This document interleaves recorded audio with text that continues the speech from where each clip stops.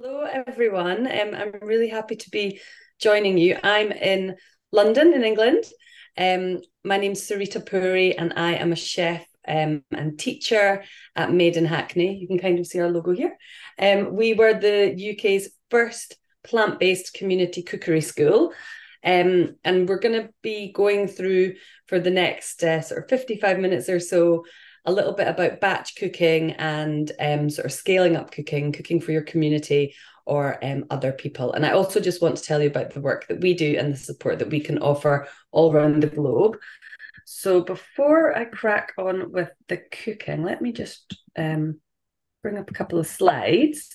And then if there's any questions, feel free to put them in the chat. If it's things about what I'm doing during the session, I'll try and answer them as I see them. But anything else we can come to at the end, just like you did in that last session. And you may have detected a Scottish accent from me. So it was really nice to hear in the end of that session about all the work in the sort of comparisons and work in Edinburgh. That is my hometown. So yeah, it would be great to see Edinburgh and lots of other places go fully vegan. So I'm just going to quickly tell you about our work at Made in Hackney in London, if you're not aware of us. So as I mentioned, we're the UK's first fully vegan community cookery school. We've been going for, this will be our 12th year now. We started in 2012. And we are based in East London, and we operate a fully plant-based kitchen that is there for, educating people about the power of plants, about health, about their own well-being, about the environmental impact, as you've all been talking about more recently, but also really as a place of bringing people together, social cohesion, mental well-being, and all those other things that being together around food can do. We are in one of the most culturally diverse parts of London, so we always make sure that our food sort of reflects the communities that either our teachers come from or the people in our class.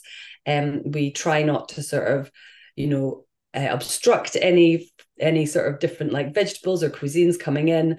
So whilst we largely promote seasonal, organic and local food, we also appreciate that there is a role for food from other countries to meet the needs of those people that that we're supporting. And we also do a lot of work promoting things like UK grown grains and pulses, and a lot of the sort of companies and suppliers that are doing all this great work that can then mean that things like callaloo can be grown in the UK, and millet and other great ingredients. So if there's any questions about that at the end, I can come on to that. And I just wanted to tell you about this program that Alison, who is part of Climate Healers, has been part of and is still a part of. And it's called Global Plant Kitchens. So this is a free program which provides information, support, training materials, recipes, modules, videos, if you want to start your own plant-based community cookery school. Now, that might seem like a really big thing to do, but it doesn't need to be a big building with multiple classrooms and so on. You can start small. So if you have a space in a community hall, or you want to do some online classes, there's lots of different ways you can start. And there's lots of different information about how we've got to where we are, and also how we're supporting other projects around the world. So the website is globalplantkitchens.org. But if you've got any questions about how that works and the support we might be able to give you, we'll come on to that in a little bit. Okay, so the reason we were asked to take part today is because Made in Hackney does these two things that I've told you about, the cookery school and Global Plant Kitchens, but we also have a community meal service, and we scale up hundreds of meals a week. For about 18 months during the pandemic, I was the head chef of that program. And at our peak, we were doing about 1,200 meals. So working in a range of settings, we sort of had to move around a lot wherever there was an empty kitchen space in London. And with our team of chefs and volunteers and cyclists, we had quite a logistical operation to get that done. So batch cooking might seem like simple if you're cooking a lot, but if you're wanting to cook for, say, 10, 20, 50, 100 people, that's when it starts to get a little bit complicated, because you have to start thinking of things in different ways. So I am in my home kitchen right now, and I'm not going to cook 100 portions because I don't have that big a freezer. So I'll be showing you a sort of family size batch whilst talking through some of the tips and tricks that you might want to incorporate into your work. And if you have questions, like I say, we will come to them. Now, the recipe I can either drop in the chat, or I did share it with the organisers, so that can get shared too. But I'll be cooking a very simple unity stew, which is a Climate Healers concept of a wholly nutritious, whole food, plant-based dish that is really accommodating to people from all backgrounds, all religions, and hopefully all dietary requirements. So it's using essentially pulses, vegetables, and spices, keeping it super simple. We're not using any oil. I'm not using any onion or garlic, because some people might not eat onion and garlic, either for religious reasons or for other dietary reasons. And the only allergen out of the 14 commonly known allergens in Europe anyway, I don't know if they're slightly different in the US, is celery. And celery can, of course, be omitted if you don't eat celery, or if you want this to be a fully inclusive meal. And we're going to be serving it with your choice of a grain. So, like I say, I can send that round or share it in the chat at the end. I've got it as a PDF. And then I'm going to come off the PowerPoint setting whilst I'm doing this. So if you wanted to take a photo or a screen grab, do that just now. And most of the ingredients can be swapped out for other things. And I'll talk all that through anyway. And then here is the method, if anyone wants to take a picture or screen grab of that now. Like I say, I'll be coming off of the PowerPoint just now. Cool. Okay, let's get going. So I have two cameras. If the organizer could pin the one that says my name, Sarita Puri, that is, and it looks like you can see a chopping board. If you can pick, brilliant. So what I'll do is I'll slightly move that camera as well, so you can see both things. It usually works pretty good. So like I mentioned, this you can do with any form of vegetables, any pulses, anything that you sort of prefer. Move that slightly. Yeah, there we go. Now I have gone for largely things that are in season in the UK at the moment. So I've got carrot and celery, like mentioned on the recipe. I've also in here got some turnip, which is like Swede. Which is because that's really, root vegetables are really like what we can get at the moment. And then I've got a sweet potato, which I do not think is British, but root vegetables are all sort of in at the moment. And then I'm actually using some tomatoes, but I would normally use chopped tomatoes at this time of year. But you can use chopped or fresh depending where you are. And then I've got some parsley for later. And my beans are a mix of pinto beans and borlotti beans. Now, I'm just going to peel this sweet potato whilst I sort of talk through some of the things about vegetables. So when you're batch cooking, the most important things to think about are the types of food that the people that you're feeding might want. And that might seem straightforward, but what we find at Made in Hackney is we've got such a diverse group of people that we serve. We've got children, we've got elders, we've got people with type 2 diabetes. So we really need to try and have a balanced meal that suits everybody's health, but also everybody's palate. And what we find is that some people, they don't like the word vegan or even plant-based. So we don't actually really use those words when we're talking about our food. We'll talk about it being a delicious, hearty, rich stew, or a winter lasagna or something like that. It's not to say we never say the word vegan, but for us, it's just about making sure that we're sort of being as accessible to as many people as possible. So the reason I sort of also say that when I'm peeling the sweet potato is that we sometimes use a lot of butternut squash. And that's a really, really good one for some of the Caribbean dishes we do. But we will always peel the squash in that class, class or for the meal service, because we've got a lot of elders who can't quite chew the skin. Whereas if we're cooking, for ourselves, we would keep the skin on probably. And what I'm going to do with these skins later on is I'm going to turn these into like a homemade stock. So nothing goes to waste.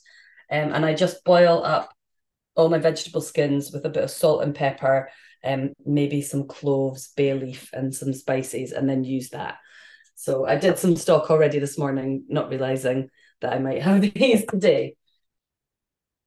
So the next thing to think about with your vegetables when you're preparing for a large group is thinking about what vegetables, like this sweet potato, might cook down quickly and what might lose their weight and their color, their weight and their weight.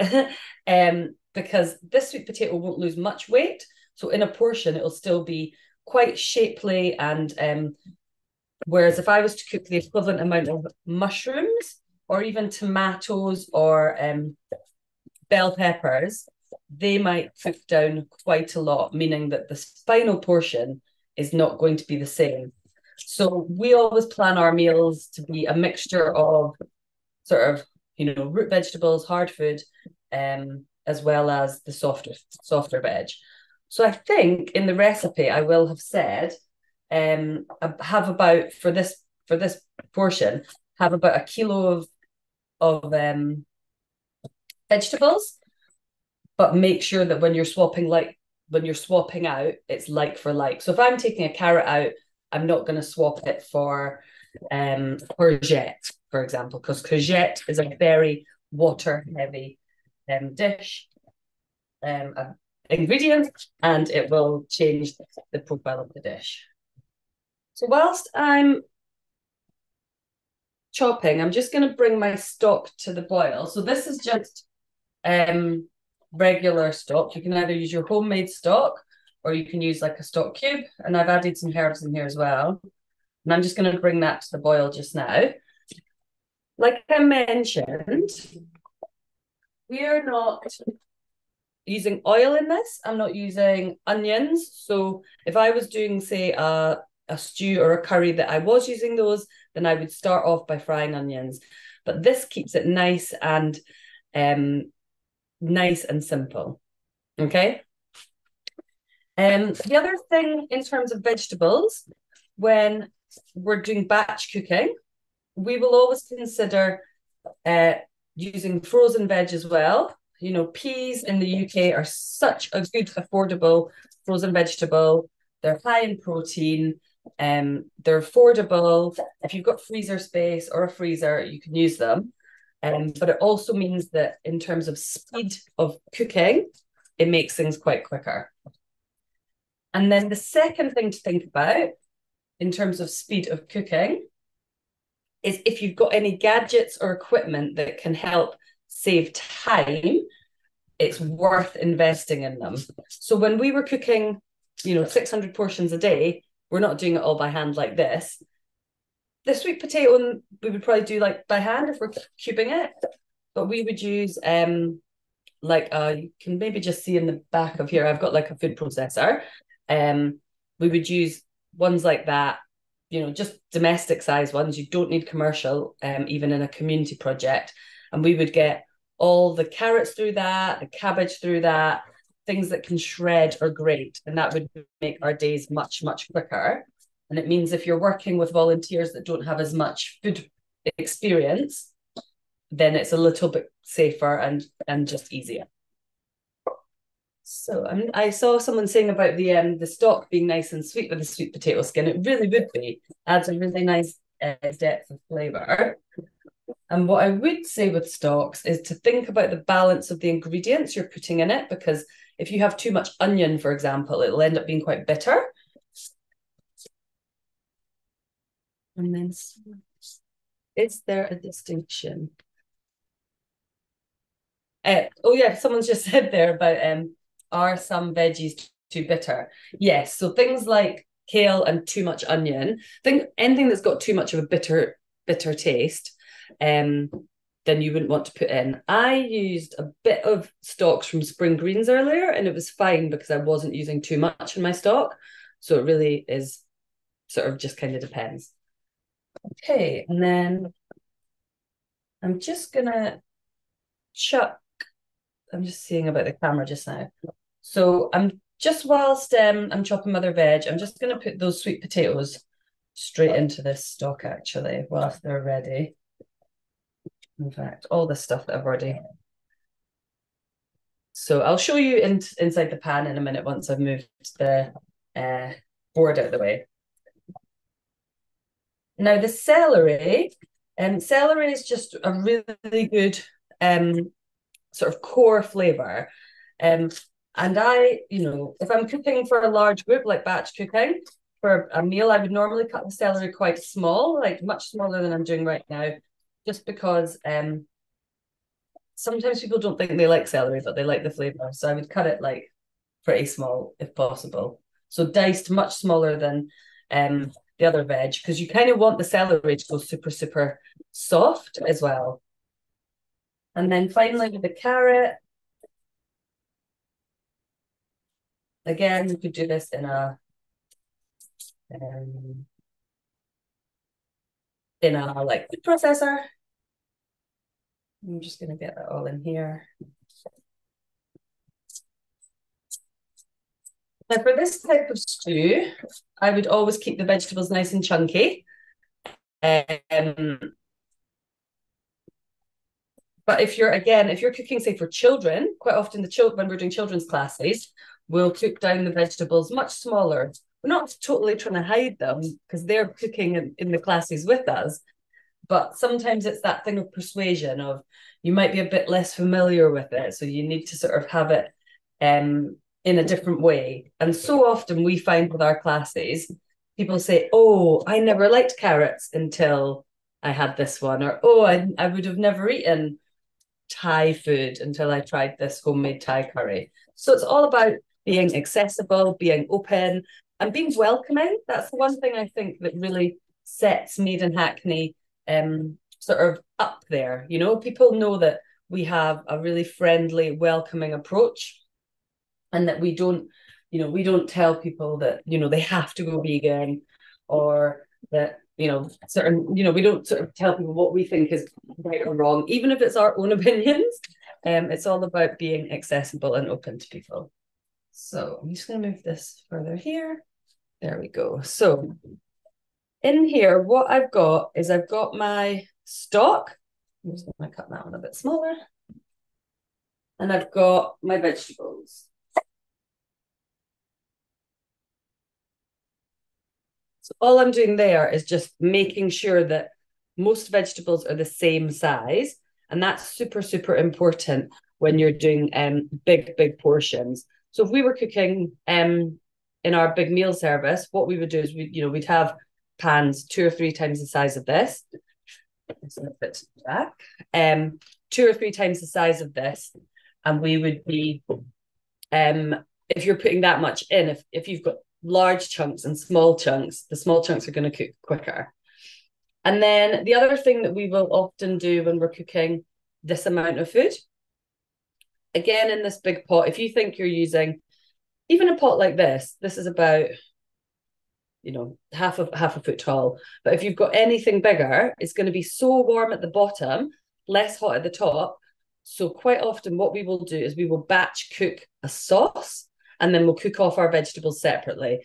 If you've got an oven, that's a perfect way to just fill trays of vegetables in the oven. And it means that when all your vegetables are cooking at different speeds you can have one temperature on your oven, and you can have a tray of eggplant, a tray of sweet potato, a tray of mushrooms, and so on. And then you can take them out as they're ready and then add them to the sauce at the end. So that's a sort of easier way to get around how to cook a consistent meal at a large level, because that's sort of quite often where the trouble is. So in this pot at the back, I've got the stalk, the sweet potato, the carrot, and the celery. Now, these are all, I'm just going to add a little bit more hot water and just to cover it.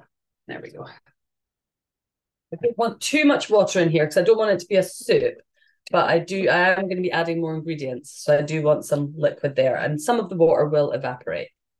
So the reason that I'm cooking these ingredients together is because they're all ingredients that take a little bit longer as well. The carrot will take the longest, but I've cut that the smallest. And then the sweet potato takes a little bit less time. And then the celery is sort of somewhere in the middle, but I don't mind if that goes like super, super soft and stringy and almost falls apart.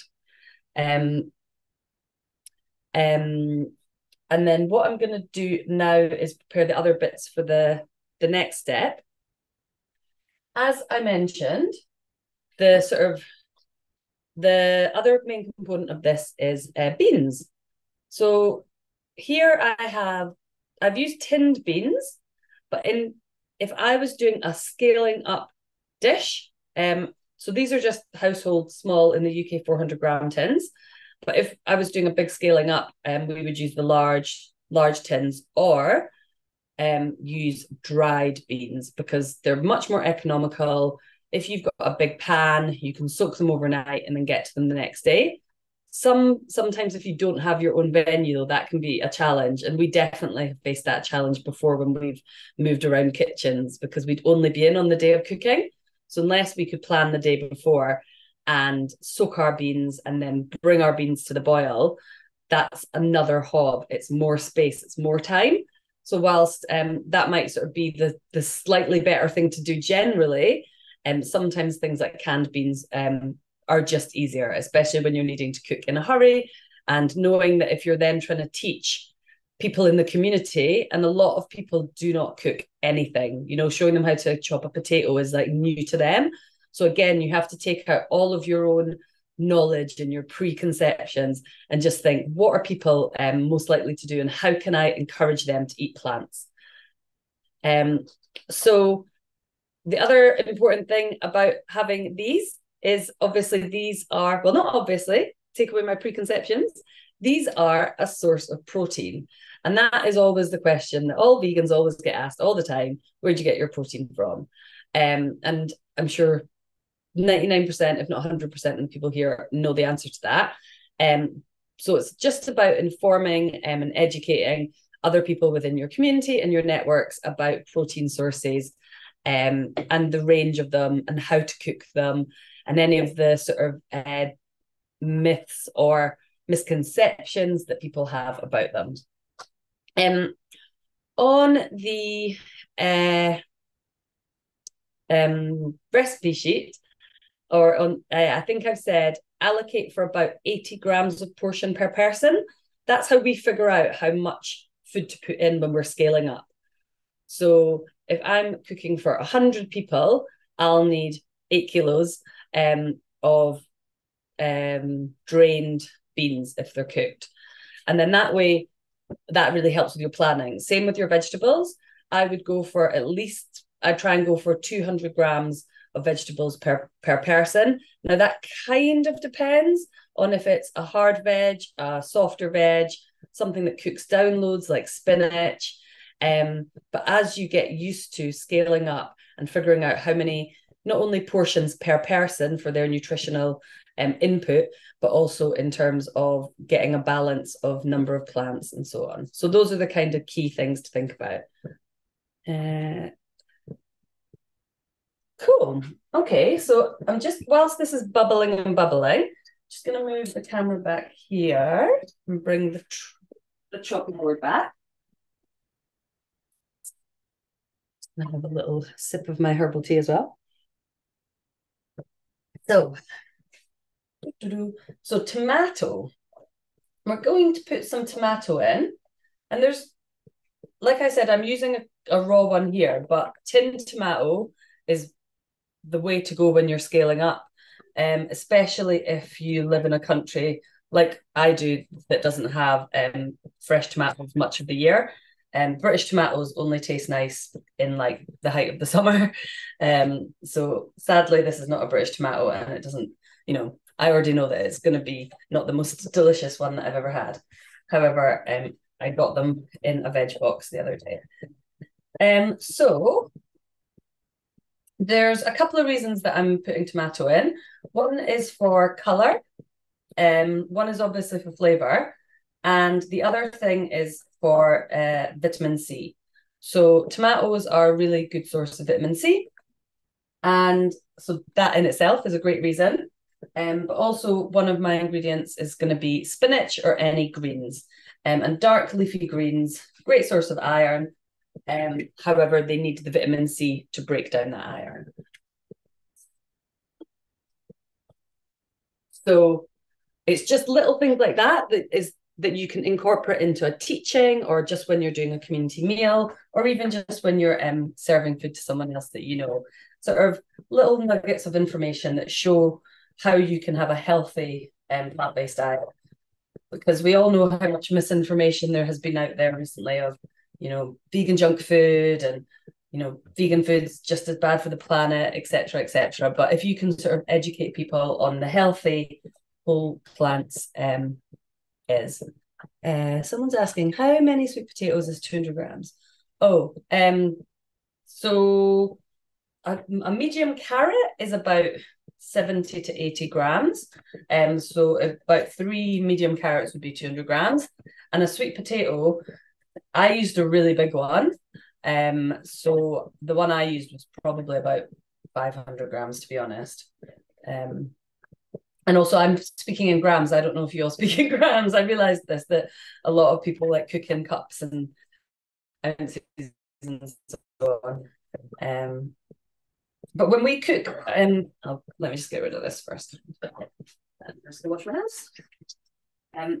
The other thing that I should say is when we do our cooking classes, is we tend to write things out in tablespoons and teaspoons where possible. So, for example, a tablespoon of soy sauce instead of 15 mils of soy sauce, because people are more likely to have tablespoons and teaspoons. However, if you're then doing a cookbook or a formal recipe, then it's a different way. So we do sort of have to adjust for that. So I'm just going to check my veggies. I've been blasting the heat on this a little bit just to get it to the right place at the right time, but it's doing very well. Okay, so the other thing that I'm going to prep just now, whilst I have the time, is I'm going to use some parsley. And I've got another thing to never, ever, ever throw away is your herb stalks. So parsley is quite a good one because it's not too chewy. Something like mint. Mint is probably the only herb stock that I do get rid of. But most of your herb stalks, you can either just cut down really fine and use it as garnish or anything else. However, I just see what someone said. However, I'm also just going to put this into there. So the stalks will just add a really nice bit of flavour, especially if you cut them down really, really finely. And then the leaves, just shredding them to put through at the end. And the other, a lot of people think herbs are just there for a bit of flavour. They are, but herbs is where we get so many powerful properties from. So things like parsley and coriander, they've got the same properties or similar properties to things like kale, spring greens, and spinach. So they count when we're talking about get your greens. It sounds obvious, but a lot of people kind of think, oh, that's not in my portion of veg, etc. All right. Okay, so and then I'm just going to chop this for garnish. And then I think the last thing I'm going to do is chop my lemon, squeeze my lemon, and then get my grains going. So it means I can also get rid of this board. Okay.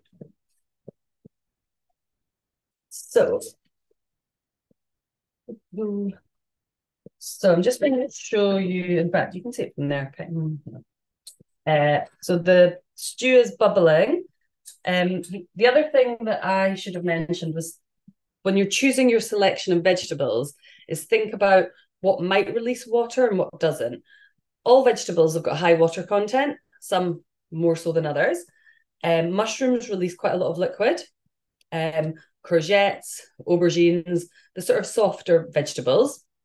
Most of the veg I put in here doesn't release as much. So they've kind of held their own, which is partly why they don't lose the weight overall. But it's then also not meaning that too much more liquid is developing in there. And then if you ever do have too much liquid, you can leave the lid off for a while. So I'm just going to cover that up. Okay. So this recipe we would do with whatever grain that you want and what your choice is. For ease and quickness, I'm just going with couscous, which is a really simple grain.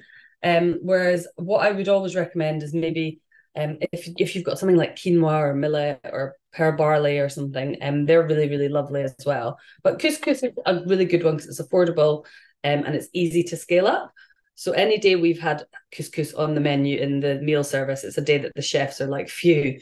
Whereas if you're trying to do pasta and potatoes and rice all in one day, the kitchen can get a little bit chaos, especially at 200 portions.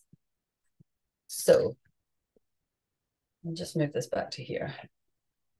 So if you are not familiar with couscous, I'm going to show you some on a spoon. So it's just a semolina grain, so it's not gluten-free. So again, if you're planning your menu, say you're wanting to do 2 different dishes, we would never have couscous and pasta as our like grain or our carb. We would always make sure at least one is gluten-free. And going back to the Eat Well plate that was mentioned in the last session, and we have the Made in Hackney one on our website. And we've also done a sort of culturally diverse one as well, so that we're not excluding any of our community members, because some people that we work with are maybe not as familiar. Maybe they don't eat pasta, or maybe they have vegetables like yam and cassava, which is the sort of stodgy sort of carb in their diet. So we've got a version that sort of has a bit more culturally diverse ones too. Really good question, Susan. I was going to mention pressure cookers. Yes. So I have one behind me, like that I use personally. And I would essentially just, everything I've done just now, I would just chuck it all in the morning or at night and then leave it for like 8 hours. They're also really good in a community setting because you could do your beans on them. Like I said before, beans take quite a long time. You've got to wash them, you've got to soak them, and you've got to boil them. If you use a pressure cooker, then you can kind of speed up that cooking process. So yeah, with the couscous, you essentially just cover it with water. And then I'm going to add some of this parsley and a little bit of salt and pepper. A little bit of oil, like olive oil, sometimes quite nice in couscous. Oops. You can have couscous absolutely plain, but I do sort of like to just add a little bit of flavour to it as well. I'm going to just add a tiny bit of paprika too. Okay. So where are we? So I'm just going to give that a stir. And then with your couscous as well, what we quite often do with our grains at the meal service is we'll add vegetables to them. So for example, we will add peas and carrots to our rice. We'll add maybe some tomatoes or olives or something into this.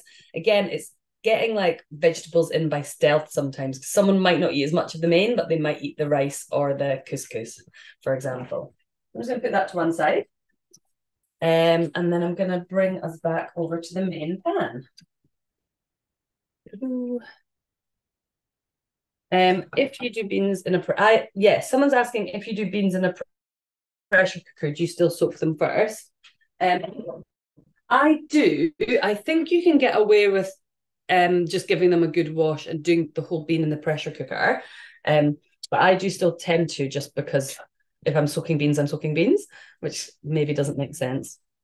Okay, so in here, there's a lot of steam, but you can hopefully see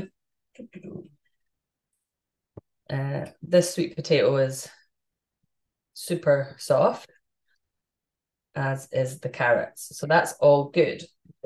So all I'm going to do now is add in the rest of my ingredients. I'm going to add in the tomato. The tomato doesn't need as long. I'm going to add in the beans. I'm going to add juice of half a lemon, which I said I was going to juice and then forgot. So I'll just do it straight into the pan.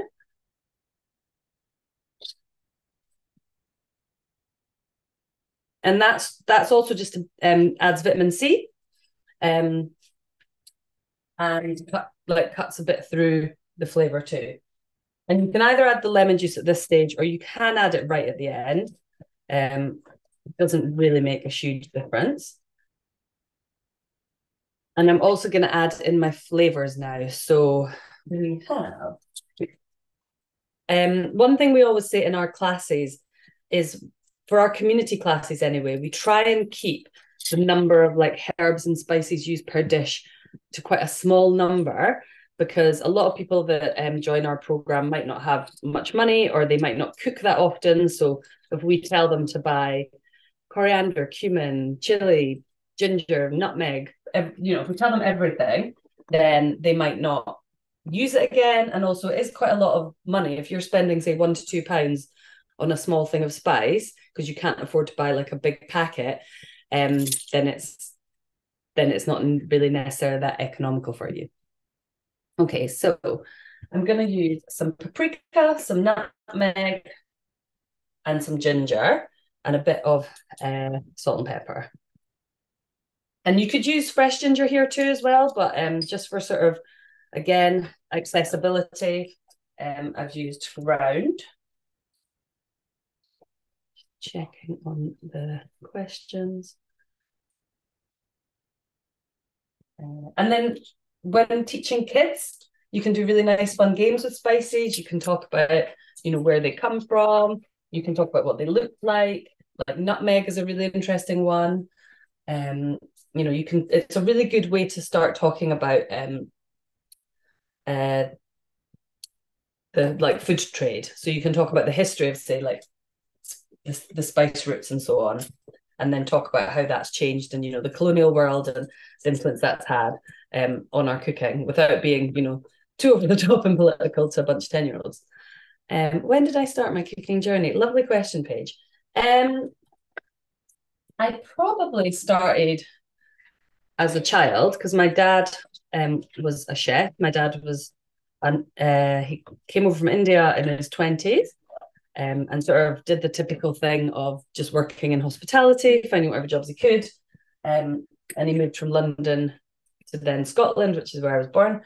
And yeah, worked in hotels, restaurants, had his own kitchens. And then I started sort of cooking for a career, maybe in the last like 8 to 10 years, like running my own events and supper clubs, as well as teaching for Made in Hackney. So I got involved in Made in Hackney because I saw our founder, Sarah, who, if you're not familiar with Made in Hackney, there is a TED talk by Sarah Bentley, and it's called Why the World Needs Community Kitchens, and the sort of power of food and bringing people together. So I saw her speak at an event, and I was like, well, this is what I want to do. I really want to do food stuff, but I want to be doing the education and the community side. So I got in touch with her maybe 7 or 8 years ago, and that's kind of how I'm now part of the team. And sort of on and off through that, because I'm sort of self-employed through that. I've done lots of other food projects and restaurant things and so on. So it's kind of like deep inside me, and I love doing it. So yeah, so it's great to be here with you guys all today. And my vegan journey. So I was, I'm just going to put this in. The last thing that I forgot to put in was a tiny dash of hing or asafoetida. This is just I don't know if you can see that. This is I'm really bad at doing things backwards. It says asafoetida. So it's a little like yellow powder. It's used a lot in Indian cooking or South Asian cooking.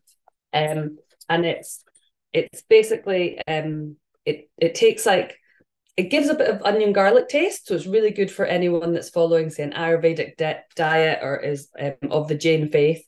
But it also helps to take away like the bloating and the gassiness that a lot of people get from beans if they're not familiar with eating beans.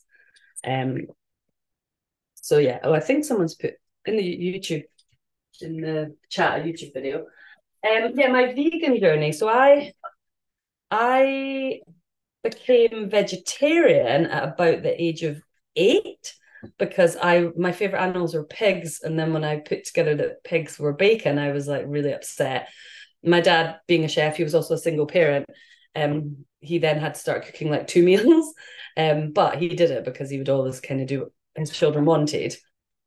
And then I was vegetarian for like most of my life, and then I probably knew that my values, which were very like animal based, ethical values, I probably knew that should have meant I should be vegan. When I was a child, I didn't know what vegan was.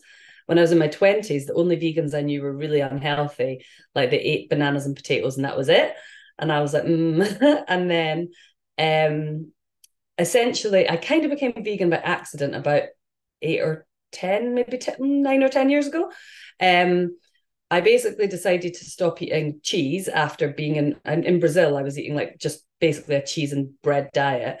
So I was like, I'll stop eating cheese for a bit. I never really liked eggs. I couldn't stomach milk. So I didn't actually eat that much dairy. And so then whilst I stopped eating cheese, I then was like, oh, well, that was easy. I had the typical, oh, I could never give up cheese chat. So I then basically put that into practice and was like, well, if I can take out cheese, let's just take out everything else that is the non-vegan parts of my vegetarian diet. So I did that. It was super simple. And at the same time, I went back to I sort of went back to education. I'd already read books like Eating Animals and by Jonathan Safar Foer, but then there was a lot of the documentaries out and so much stuff on the internet. I knew loads of vegans on Twitter. And yeah, that just kind of was it. And then I just thought, well, gosh, why haven't I done this before? And like so many people do. And that's kind of it. And then I was working in a charity-based job, which was great, doing like education stuff. But basically, I then took voluntary redundancy and was like, well, I now need to do my life kind of needs to be to do with like veganism. So that's kind of what I've been doing for the past like 8 years is cooking things or writing projects or consultancy projects and lots of different things. So the final thing I'm going to put in here is the spinach. So the tomatoes, if you're using tin tomatoes, they do need time to cook down and sort of take a little bit of like bitterness away. And then the raw tomatoes, it'll just be the sort of skin will be kind of coming off and they'll be nice and loose. And then I'm just going to put in quite a lot of spinach. I'm using baby spinach, so it doesn't, it will just, what's the word? Wilt down. But if you're using, oh, that one's still muddy. If you're using like large leaf spinach or spring greens or kale, you can just chop that up first. Okay, I'm just going to put that on the top there and put the lid on it. That will help it wilt down. And the last thing I wanted to show you was the little grains. Oh yeah. Oh, I'm going to just add in a bit of my parsley as well now. Show you the grains, and I'll show you a plate as well. Just move these things. And let me just see. I have no more questions at the moment. And then just before I This is cooked. I'm just going to go back to the presentation I had because there was a few tips, and I don't know if I've incorporated them all in what I've been saying. Let me just share my screen again. And yeah, basically now is a really good time if you've got questions about anything that we have covered in this session. Okay. Let me see if I've covered these. Health and safety.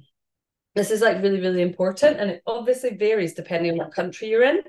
In the UK, and the rest of Europe, it is pretty strict, and there's legislation, there's food safety things that you can't just cook from like your own home. Like if I'm cooking this for it to go somewhere, I have to have public liability insurance, for example. But if you're a kitchen where you're doing your teaching, you also need to be registered as a food business and so on. So there's a lot of like food safety and all of these things that you need to take into consideration. And then part of that, I've kind of mentioned a couple of times, is things like allergens, just sort of knowing what people want. So there's the 14 major allergens, but a lot of people might have like different dietary requirements. So on our meal service, we have some people that can't eat tomatoes, which is actually quite common, especially if people are following like sort of certain diets, or there might be people that can't eat spicy food, or there might be people that literally need like a bland or a really soft diet for their sort of digestive needs. So being aware of that is really, really important. Being ready with equipment. Space and storage might sound simple, but actually if you're buying in bulk, and we get a lot of stuff donated as well. So we might get a 20-kilo bag of potatoes and we might get 5 of them a week, because food surplus charities vary so much here what they give you week on week, and you can't always order, for example. So making sure you know where you're going to put it, or if you can pass it on to someone else if you can't use it, and making sure things are sort of used as and when they need to be in terms of what's coming first or what might go off first. Making adaptable dishes. What I mean by that is, for example, I talked about potentially making a tomato base, like a tomato sauce, and then adding all your vegetables and pulses into it. We might make a really simple tomato sauce with onion, garlic, some basic herbs and tomato. And then we can turn that into a pasta dish one day. We could turn it into a curry with added spices another day. We could use it in a stew like this, for example. So then you've sort of done the work once and you can use it in lots of different ways. When we're batch cooking, we do a lot of one-pot meals like this, just because they're simpler. Sometimes we'll go a bit fancy and we might have a salad on the side or something, but that means it's really, really straightforward. Just going to give this a stir whilst I do the last step. And then eat the rainbow. So hopefully you've sort of been aware that, in here we've got red, oranges, greens, browns, and see those spinach is really, really, really cooked down there. Making sure you're getting as many colors and as many plants in as possible. For your gut health, 30 plants a week is sort of what's recommended. So set yourself a challenge. How many plants can you get into one meal? So you see that spinach has gone nice and down. I've talked about the balance of vegetables before. Prep full meals or components. That's kind of what I meant as well about the tomato sauce, or doing a tray of peppers, a tray of eggplant. If you're scaling up, it's quite nice to do other tips like things in advance. So we might make a spice blend where we buy we get lots of big bags of spices, buy in bulk, and then we could make, say, a curry rub, a chipotle powder, things like that. And then the other things, especially if you're cooking on scale, things like garlic and ginger take a long time to prep. So we will tend to buy our garlic peeled already, because that's a privilege that we can do. Or you can buy lots and lots of cloves, and then we'll just blitz down a whole load and make a container and put some oil on the top of that, and it will keep it nice and sealed. You can obviously buy ginger and garlic paste. They do tend to have a lot of nonsense in them to keep them going. But again, from a budgetary point of view, sometimes you might decide to make that decision. And then cooking veg that doesn't cook down too much. So you can see hopefully in here, my spinach has cooked down loads. So that's gone from 400 grams to like barely any. So it's really, really important to have those bigger ones as well. Okay, I'm just going to take my sharing off. We've got a few minutes left. Are there any more questions? Children cutting with knives. So we have like you can get kid-safe knives here in the UK anyway, but they're kind of for like really young children. We kind of go off of trust and supervision. So we will make sure that we've got enough like adults per group, and we'll sort of make sure that we're sort of with children as we're as they're doing the cutting. Now, obviously, if the child is not used to it, then maybe their hand will slip or something. I've done so many children's classes at Made in Hackney and haven't had an accident with children. We're always also like, oh, will the children like hurt each other with knives? Like they actually don't. Well, they haven't, we're in like East London, like they don't threaten it. So I think again, it's that thing of like trust with them, but supervision and having enough like adults to children ratio, and being aware of what you're asking them to cut. So something like a tomato is quite a challenge even for some adults to cut. A carrot, making sure, so you've got your carrot, which is circular, make sure it's cut in half. Maybe you do that and then put the flat side down on the table. Now you should be doing that with adults too, but with children it's more important because like hands and like slippiness as well. Is this something we can start in the US? Yes. So how many classes are taught? That's a really good question. If you go on our website, madeinhackney.org, you can we tend to have at least 2, if not 3, 6-week courses a week. So for example, it could be West African cooking, or it could be cooking on a budget. So it's maybe theme or cuisine. Just see this couscous is nice and fluffy now. And we also have like one-off community classes like in the evenings, and we do master classes which are paid for, which then helps us run our services. And someone asked about how many people are you serving per week? The height of what we will serve per week is 200, and it's slightly lower at the moment because we've slightly changed our model. And then Alison, thank you, has put in Made in Hackney's website. Yes, you can start. I'll just put in Global Plant. In fact, Alison, could you put in globalplantkitchens.org? And that is where all of the information and support for how to start your own kitchen is. And that's the project that Alison is involved in. So, and then I've just plated up like this. We also do them in like nice boxes. I'd probably give a bit more veg. Think about your eat well plate and how much veg should be on your plate and how much protein and so on. So yeah, that is us, bang on time, hopefully. And yes, it's been such a pleasure to be here. I'm going to stick about in the background for a bit. But yeah, thank you all for all your questions and for everything else. I've really, really enjoyed today. And it's really great to see such an amazing global community. And hopefully together we can like really, really change some things through ethics and, caring about everybody on this planet.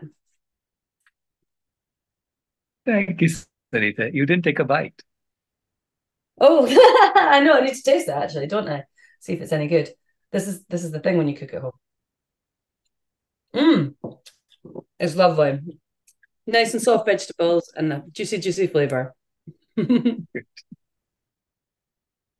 Thank you, Sarita.